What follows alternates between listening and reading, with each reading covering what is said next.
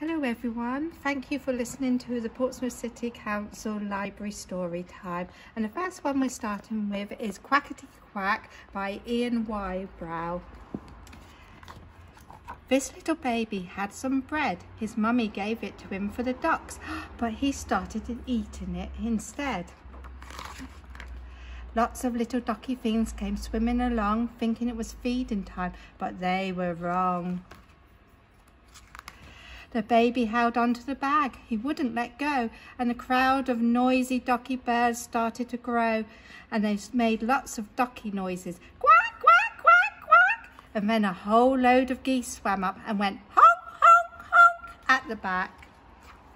And when a band went marching by in gold and red and black, nobody could hear the tune, because all they could hear was honk, honk, quack.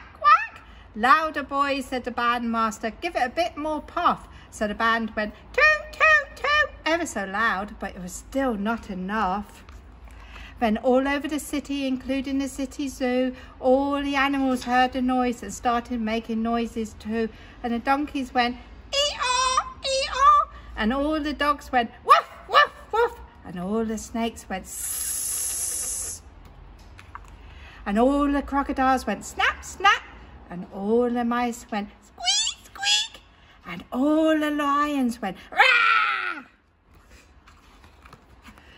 Then one little boy piped up and said, I know what this is all about. That's my baby brother with a bag of bread. I'll soon have this sorted out.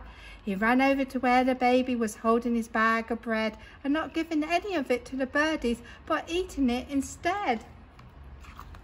And he said, what about some for the ducky birds? But then the baby started to wah, wah.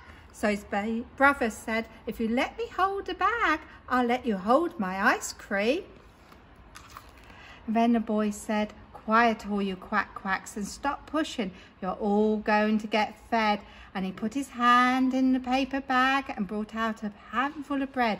Honk, honk, honk, honk.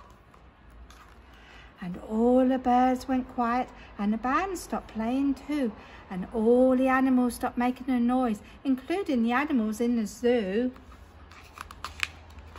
And suddenly the baby realised that they were all waiting for a crumb, so he gave the ice cream back, and he took a great big handful of bread and threw all the ducky birds some.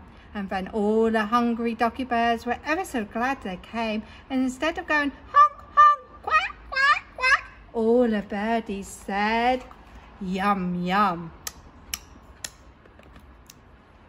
Right. Super duper Jezebel.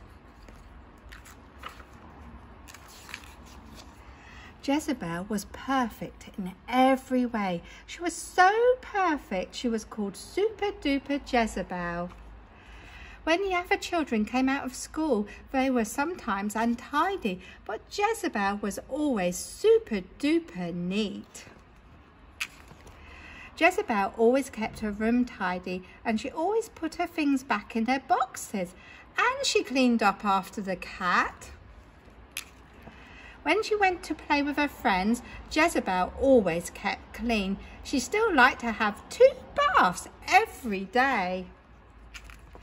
She always wrote her thank you letters in neat writing without being reminded, and at school she was best at everything. When she had spots, she always took her medicine and always said thank you.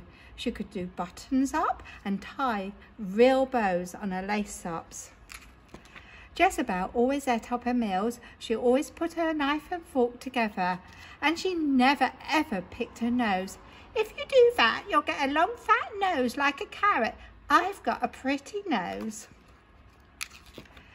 Jezebel told other children not to do things. Sucking your thumb makes your teeth stick out. I'd never do that, and I've got super duper teeth. And she thought it was nice being perfect. Look, the dentist is saying super duper. When the Prime Minister heard about Jezebel, she sent her a special medal for being good, and a special statue of Jezebel was put up in the park to remind everyone else to try and be as perfect as her. She even went on television in a special show to talk about herself and her medal and the cup she had won for being polite, for being spotless, being helpful, being best at sums, reading poetry and writing. At school, Super Duper Jezebel wouldn't do anything wrong, like the other noisy children who weren't perfect. Come on, Jezebel, run! You mustn't run. It's against the rules. I always walk nicely. If you run, your socks will fall down. Run! A crocodile has escaped from the zoo. Lump. Oh, you naughty boy. You're a bad crocodile. You've eaten the most best perfect girl in the world.